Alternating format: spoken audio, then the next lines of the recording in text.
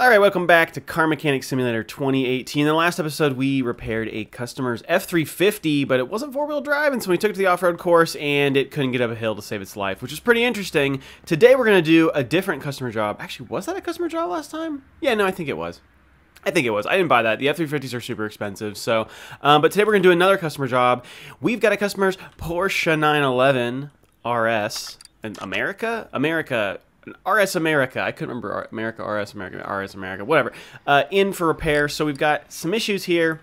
We need to replace all the filters, so fuel filter, oil filter, air filter, no big deal. We've got timing work that needs to get replaced. We've got both chains need to be replaced. We've got a couple timing chain shoes that need to be replaced, and some camshaft bearings. So I'll be pulling the engine out of the car to do that work. We're going to repaint the car in stock color, and we're going to repair or replace body parts. So usually I do the engine stuff first, but today I'm going to do something different, and we're going to do the body first, because I don't know, it sounds fun. So the current color is copper? Brown? It's like copper. Yeah, it's like copper. And the factory color is going to be white. So this is going to turn from copper to white, but first we're going to fix the body panels. So let's start there. Front left fender, front right fender, left tail light, left headlight, right tail light. So we got all the lights except for the left tail light. Nope, except for the right headlight. Okay, everything with the right headlight as far as lights go. Okay, let's do that first. Let's do both fenders. Oh, that takes the headlights with it. So, well, okay, nothing I can do about that then. And then there's those. Okay. Let's see, what else? Let's see. Front window. Did I miss something? No, we're good. Front window. Both body window A's, front left door window, left side mirror, front right door window. So, okay, so all of the glass here and here. And then I think it was also front window. Yeah? Yeah. And then we need the left mirror. And I think we're good. I think we're good at that point. It does not say to fix the body. Like, so we don't really need to do the body part. But I really enjoy the welder piece of this, even though it cost me $1,000 to do it. And I don't have to do this again, because it's not asking me to do it. But right now, like, the global body condition is 10%. I know the frame condition is 13%, which makes me very sad. And so if I do this, this will cost $1,000, but kablam! Look at that! Frame condition 100%, and it's so pretty now. So, I don't know. I didn't have to do that. It's not part of the job. It's sort of a little... It's a little extra. It's a little, you know, the extra you get when you come to the JVN garage. It's, you know, it's customer service, really. That's what it is.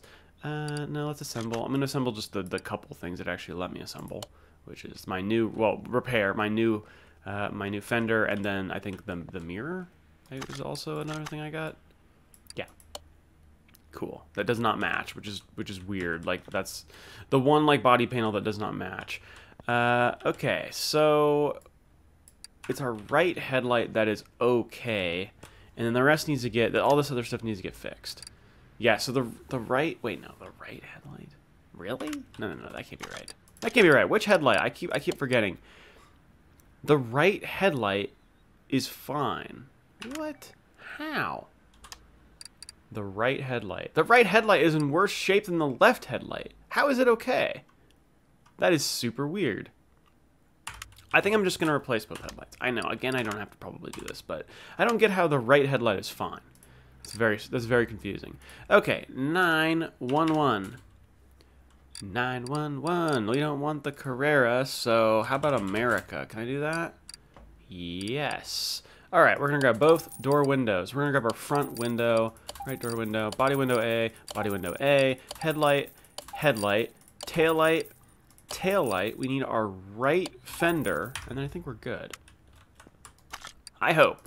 Guess we'll find out. There's our new one.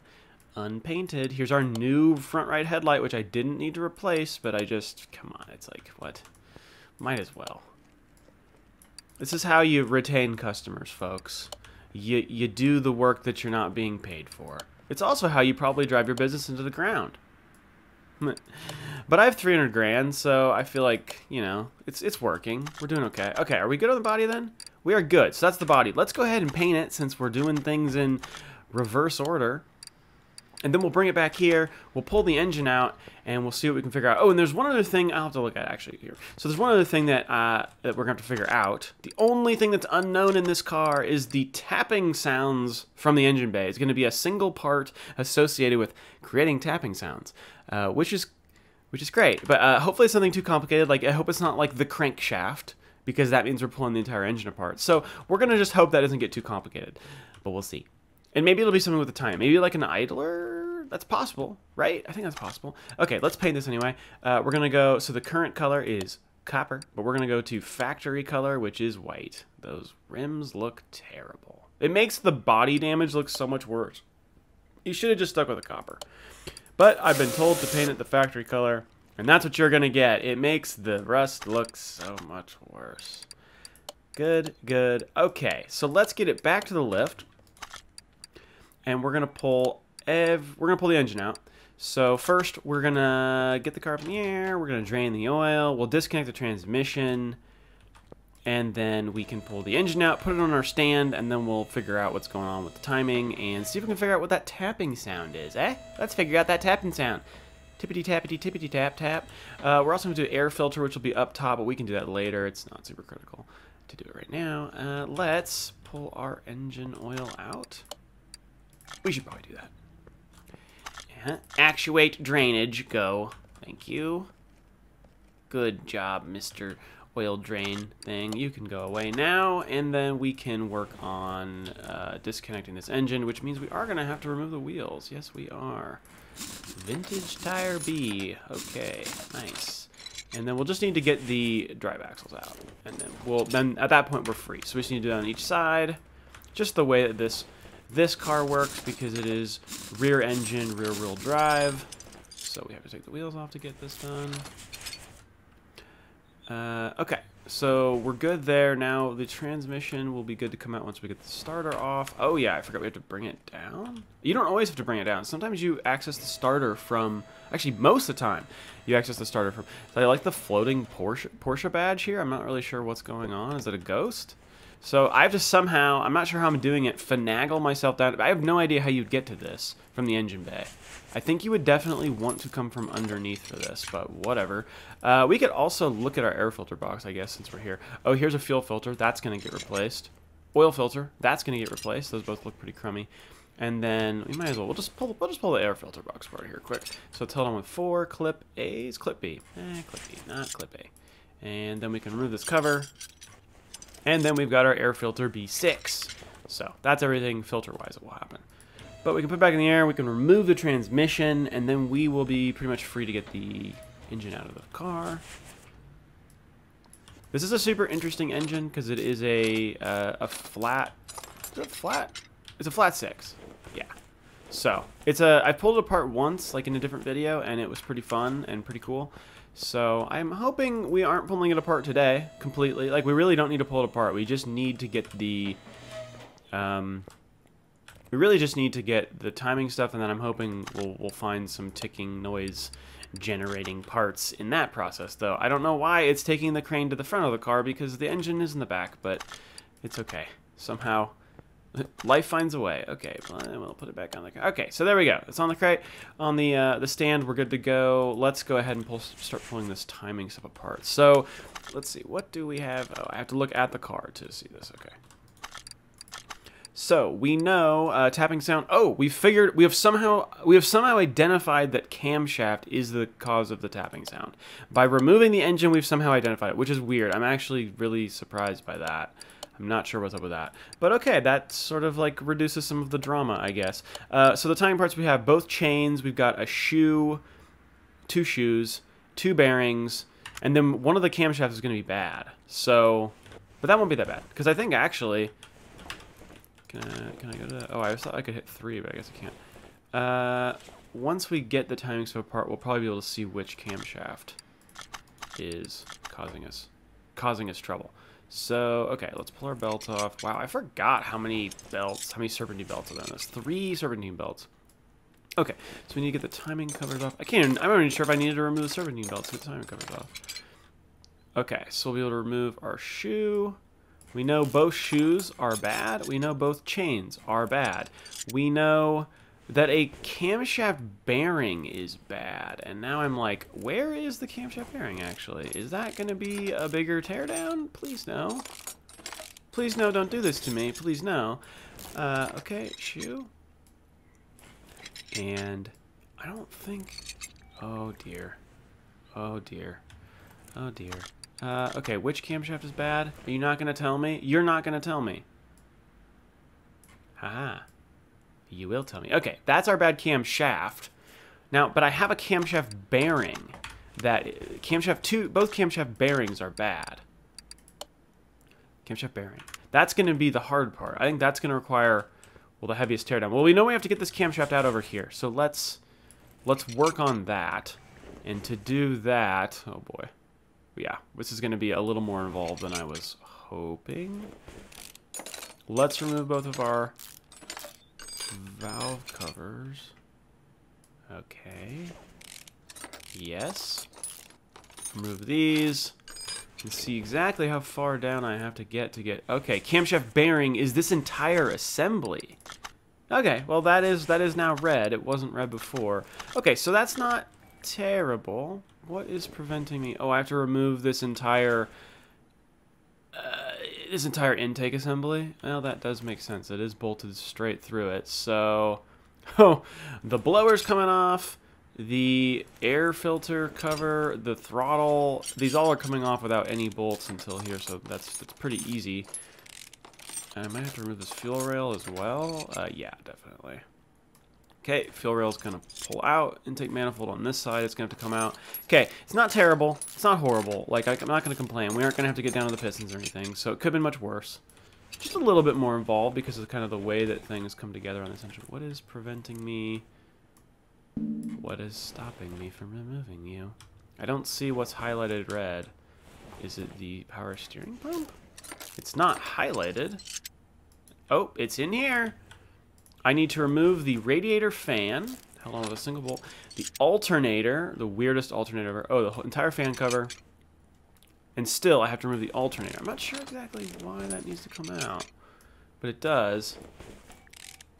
Seems like it could maybe come out with that. Okay, so we're going to do this. We're going to have to do this on both sides anyway because we got to get both of the bearings. But there's the bearing. So the bearing's out, and then there's the camshaft out. Good. So now we do the same thing over here. And we're just going to remove the bearing, not the camshaft.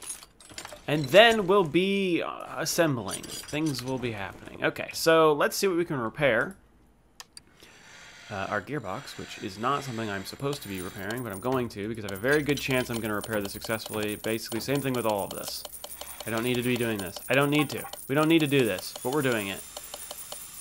And I cannot repair any of the stuff that I needed to repair. Okay, let's get rid of some of this body stuff we already did. Yes, good. All right. Engine. Fuel filter. Oil filter B6, that's all going to have to happen. Air filter B6. And then timing chain shoes, timing chain A and B. Where are my camshaft bearing? B6C and another B6C and then a camshaft B6C. All right, so we'll do some damage by typing, ideally, B6 in here. And then we can get our air filter. I think it was just B6. B6, get your B6 vitamins, kids. I have no idea what I'm saying. Oil filter B6, yep. Can I get a couple timing chains? Timing chain A, B6C, B6C, that's right. We want 2 timing chain shoes B6C. What else? Where's my camshaft? Probably up in the letter C because it's alphabetical, or is it not? Is it not? It's not alphabetical, is it? I don't know why I thought that. Where am I? Camshaft. Aha. B6C. Yes. And then 2 of the bearings. Is that it? I think that might be it. I think that's it. Let's start putting it back together. Where am I? Let's go over here. Let's start putting this back together. So. Assemble. Oh, fuel filter. Yep. Generic fuel filter. No, that did not work. That did not work well. Oh my gosh. Let's not do that. Let's do fuel. That's better. A better search term. Okay. Yep, that's not really, don't really want to take a photo right now. Need to enter the assembly. Enter assemble mode. Okay, fuel filter, power steering pump apparently can go here, bolted into, oh, okay, cool, it's bolted into that, nice. All right, camshaft bearing on both sides. And then we can put our covers back on. It looks like almost, it's like unrecognizable. It looks so different. It's beautiful. We repaired those covers as well, so they're very shiny. Things look quite nice in there. We can put our gears back on. We've got our new timing chain. We've got our new timing chain shoe. Held on with a single bolt. And then our timing chain cover can go back on, which we did repair. Things are, parts of it look good, parts of it still look bad, but we're going above and beyond. Here's our new camshaft, B6C, that we can do our gear, our chain, and our shoe on this side. So with that, once we get the bearing, I think we've replaced all components that needed to be replaced. Yeah, excuse me, let's get on it. There we go. Get our new head covers back on. It's interesting, it's letting me try to put that intake manifold cowl on before I bolt this in. Or maybe... No, yeah. Okay, no, that actually makes sense. Nope, super possible. Okay, go with this. This is such an interesting piece. Like, is this... I don't know if this is plastic or what this is. Like, what this was. I don't know. Our super weird alternator. The fan. Very unique. Good to go. And then we can get our intake manifolds on each side, which will be bolted in. The rest of the intake assembly is basically just going to kind of like slap on there once we get both the manifolds in. Which is fast and kind of interesting, but... So there we go. Get those in there. Then we can put our fuel rail in, injecting fuel right after the intake manifold feeds air. We've got our blower, throttle assembly here. It's a pretty big assembly. Air filter box. We could put our new air filter in. We could just do this here. Even though we took it apart in the car earlier, we can assemble it here. Put our new clips. They aren't new. Are repaired. Brand new. Like super shiny, wonderful clip Bs that I fixed with spit and a hammer. And our fuel rail on this side. And then our ignition wires that are kind of all over the place. I need to zoom out. Please, game, let me zoom out. We can put our serpentine belts back on, all three of them. They were fine, so they're going back on.